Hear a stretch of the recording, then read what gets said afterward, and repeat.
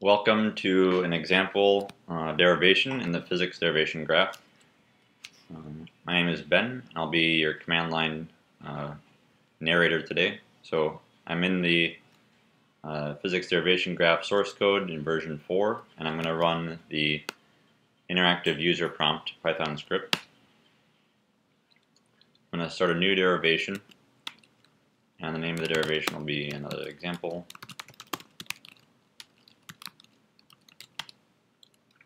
Because it's a new derivation, it's prompting me for an initial expression, which will be c equals e. And then, so it shows what the derivation graph is so far for our set of inputs that we've provided. And we'll add another step, which is to add x to both sides. And then we'll work from the existing expression, and we'll add d. And the output we have to specify is going to be c plus d equals e plus d.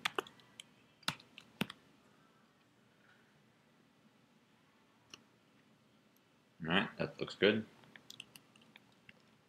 And then we're going to add another step, which will be to declare a new expression.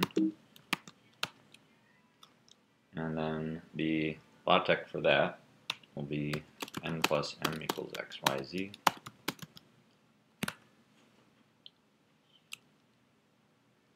So as we can see, these are two separate graphs because we haven't connected them yet.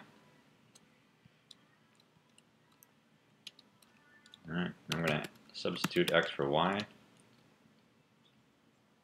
And the input is going to be something that we already have, which is this one.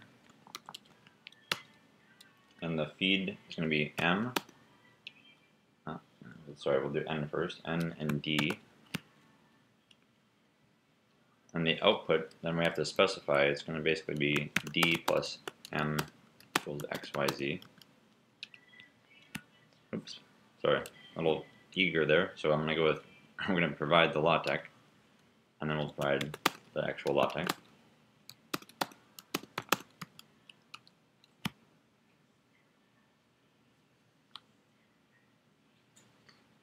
So now you can see visually we've gotten a little bit more complicated, but still we're just declaring the initial expression. We're going to substitute in n for d, and we get back out this new expression. So we're going to do that again. X for y. And we'll provide we'll use an existing expression, which is going to be this one. And this time we're going to replace m with c. And then the output would be d plus c, x, y, and z.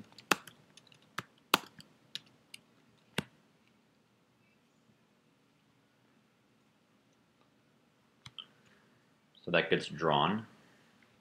Now the graph is, as you can see, we're ready to connect now, so we can connect up this expression and this expression with a new operator. It's going to be substitute left hand side of expression x and expression y. And we're going to use the existing expressions.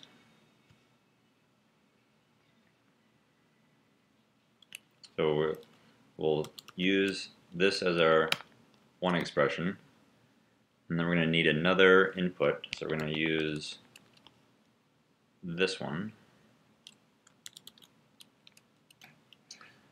And then the output we're going to have to specify because that doesn't already exist. And that'll be e plus d equals x, y, z. So that'll take a while to draw, but then we'll have a fully connected graph of the entire derivation with all the steps. So a little bit hard to see, so I'll zoom in a little bit.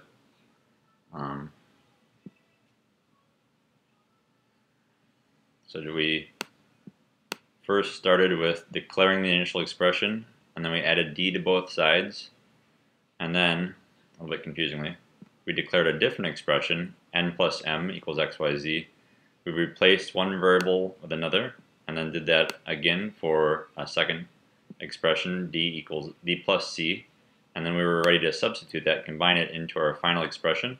So the last thing I'm going to do is declare a final expression, which is this e plus d, just to make very clear what the inputs and outputs were to this derivation. So one last step, which is declare final expression. And we're going to use the last thing that we did, which was e plus d equals xyz, so that's this one.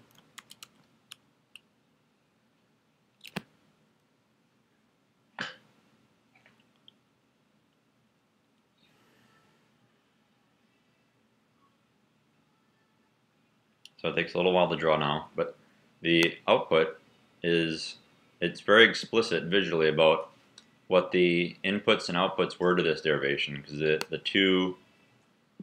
initial expression is declared here, and then there's another initial expression down at the bottom that we have to declare, and it's very explicit about the output, which is this e plus d equals xyz being declared as a final expression. So all the steps here are very pedantic, we'll say, but checkable by a computer algebra system. So now that we're done, the last input I'm going to make is a exit derivation. So I'm going to change this to 0. And then it writes everything to file because we're happy with what we have so far.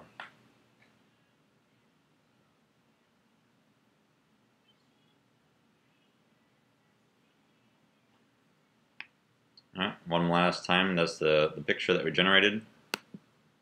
And we're back to the main menu. So we'll exit, and thanks for watching.